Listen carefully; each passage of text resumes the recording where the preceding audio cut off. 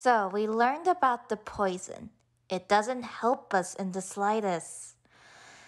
We need to get alibis and other people backing each other up to prove it.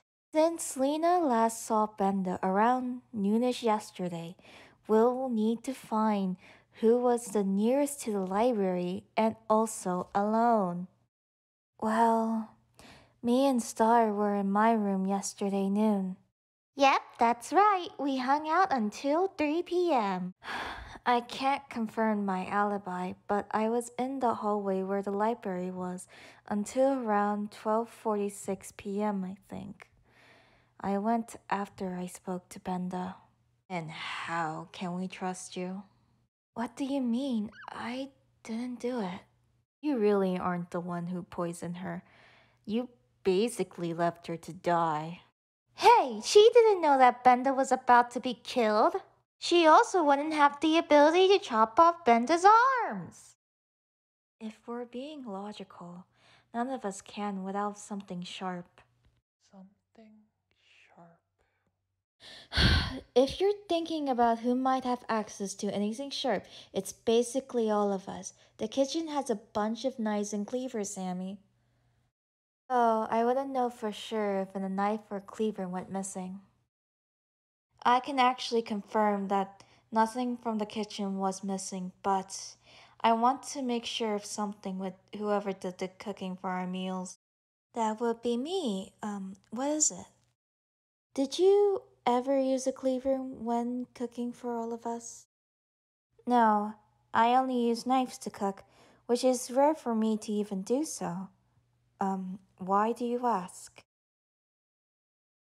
One of the cleavers had some signs of use, but other than that, it was clean. So the killer used a cleaver. So what? We still have to find out who had the free time to be in the library with Benda. We only have alibis for 3 people here. Nero has yet to tell us where he was. You say that like you suspect me. But Periwinkle can confirm that I was with her to help her with making lunch at 1. I didn't need the help, but you did insist. See? A foolproof alibi, unlike you. You're awfully antagonizing in this trial, huh?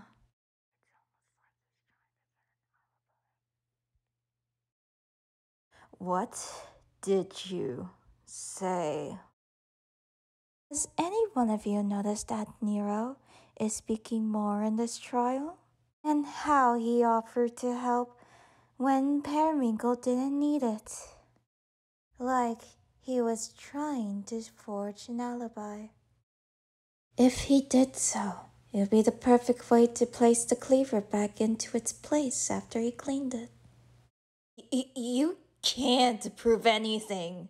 I went to the kitchen to only help Periwinkle with lunch. You came at 1, remember?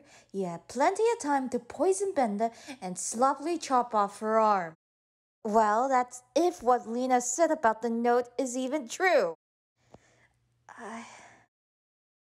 No, that's wrong!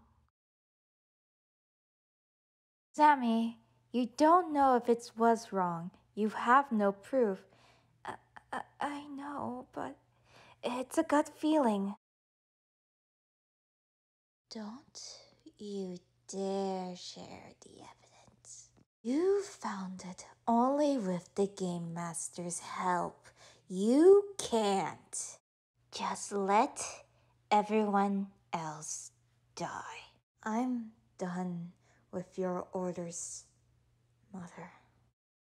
Dash, you good